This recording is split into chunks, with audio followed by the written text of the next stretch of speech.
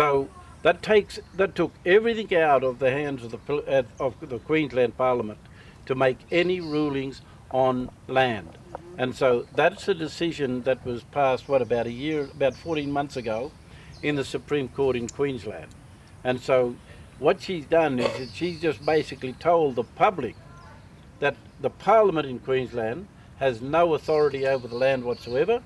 It's between the Aboriginal people now and the Governor. So you forget about the Parliament, because the Governor is the representative of the Queen, right?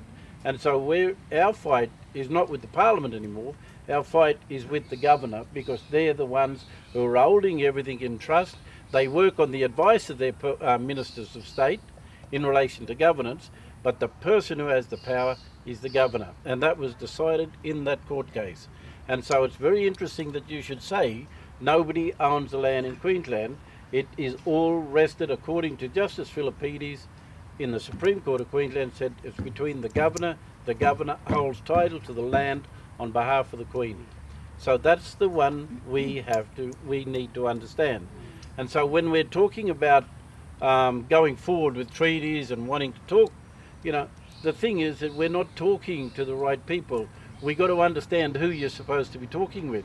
You've got to understand where the power lies. Where is the power, the seat of power? And if we don't know that, where the seat of power is, then really you're just talking to pencil sharpeners, you know? And some of the pencil sharpeners are the ministers who represent themselves in the Parliament as the Crown. Not true.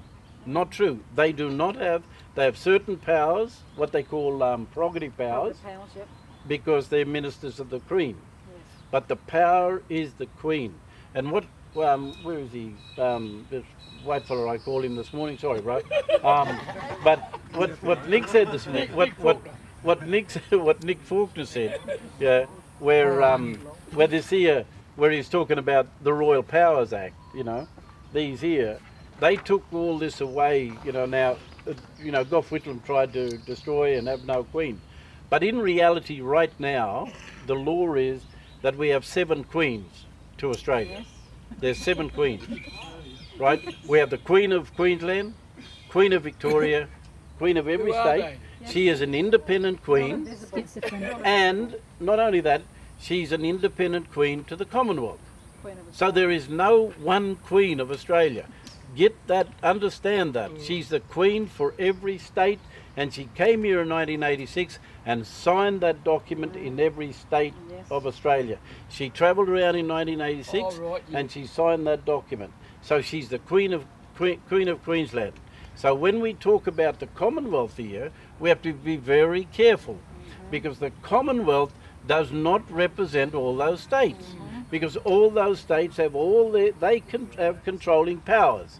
And so we have to be very careful when we talk about jurisdiction. Yeah, this is things that we need to understand before we start going off talking about things. We have to know who the boss is. In regards to that, I think that talk up loud so everyone can hear. What the court sort of finds is that there's not a separate, this is my understanding, there's not a separate Queen. There's the Queen of Australia under the Royal Styles and Titles Act, but she acts as Queen in right of the state of New South Wales.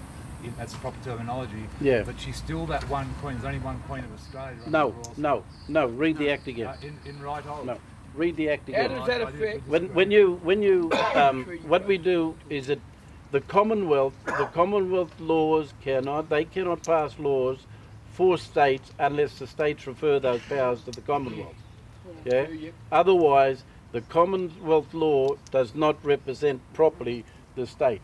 Yeah. So there are powers of reservation of powers that rest with the states, and that's the arrangement with the Commonwealth Constitution.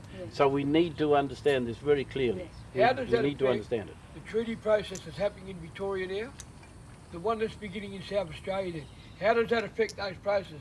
Because the treaties down there, and I've been going to the meetings, is being done by the Premier of Victoria. And if he's got no authority, then we're going down these meetings for nothing. Ed, is that true? Yeah, we'll respond to that. Yeah, in the first place, how kingdoms took over. There were 53 countries the Queen took over. Right, yeah, all the Commonwealth. One is through declaring war, which they didn't do in Australia. That's right. One is to sign treaties which they they didn't do take their land, which they didn't. The other one is to concede. And to answer Brother's question here, all what you talk about there is irrelevant. They got rid of the governor general and they, it's irrelevant now to us. they stole the common seal and put it on the document, so they're saying it's a fraud. And to Brother here, the Queen is not the Queen of Narissa or her country. That's right. That's only us, wasn't about yous. Yes. That's us, the Tri-Nation. Yeah. They're not Queen of our Tri-Nation. Right. Because we went through the process. Yeah. The government recognised she's sovereignty, the Queen recognises she's sovereignty. See? Now you've got to do that. Now this here, that 3, we challenged the Queen, we went, sent our thing and challenged her. Give us the documents of those 3. When did you declare war on us? Right. When did we sign treaty? Give us the document. And when did we Concede our sovereignty. Yeah. Government knows of that. They can't produce it anywhere, anytime. Yep. But this is where they're going to trick you, brother, before you clap. Do you, all the tribes here, do you have regional land council? Yes. Yes. Then you're And part they of the come government. out to you with what? LUA. Yes. That's another name to get you to concede. Yeah. Your sovereignty. Sign your land away. When I say it's And irrelevant to nothing, we're still hooked Yeah. up with Voluntarily. forestry and we're still hooked up with mining that can walk over us. You know why? Our elders before us signed the LUA. Voluntarily. Volunteer, and they signed the land away or the rights away from you.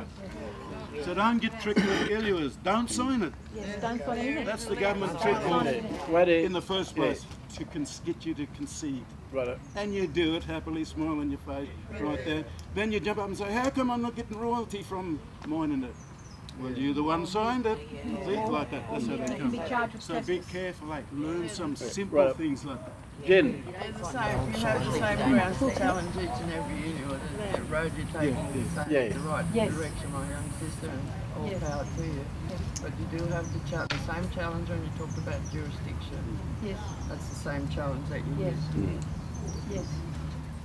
and you know, on coming back to the Iluas, right? Like Jenny and I, you know, we black, and there's a few black people around here who studied law, but This process happened here. This weekend is that's right. our dialogue. Yeah. Now the thing is that what's important here is that if we put those old people up, and any young person say we want to challenge that Ilua in a court, the Ilua will be thrown out simply because people have been coerced. They've never had independent advice, legal advice. They don't know what they signed. They don't know the consequences of what they signed and the effects it has had. And as a consequence of that, that is not a legally binding contract. Go down that road, all of the Ilua will then be declared null and void. Null and void. That's exactly right. They have no choice. And then you come back to the table, the working table of the native title legislation. Remember, the A group, the B group, the C group. They're the collaborators That's right. of that legislation. And what we always have to be careful about are the collaborators amongst them. Yeah. Yes. So what we've got here is we've got an organisation, a body of people who have now taken those steps on sovereignty, and they're taking them in small steps. We've been working on this now how many years? 4 years or something, you know. And we're sort of just and they're the ones who are sort of running with this, and they've really got it. I go up there and we all workshop and we have little discussions about it and what is the next step, you know. So it's taking small steps, but in terms of those small steps, they are giant strides. Yeah, and quite frankly now, like my mob out home there with the Ualiai, right, we did the same thing, and we've taken small steps. The Queen wrote back to me because the old people, and we got photographs and all the people signed the papers to the Queen, where we did our UDI. The Queen wrote back to me as Gilla, leader of the Ualiai, not Michael Anderson, but Gilla, my tribal name. Now, she is recognised in the High Court over here as a foreign head of power, right? So, in law, when you do a UDI as an asserting independent nation state, the Queen has now tied Australia up by saying that she wrote to me a letter in response to all our documents and all the stuff that we asserted. She wrote back to me as Gilla, leader of the Aliai Nation. So what that does is puts us into a different legal category and a different position in the international law, in the international arena, because she's a foreign head of power. That's what that High Court said she is. Now,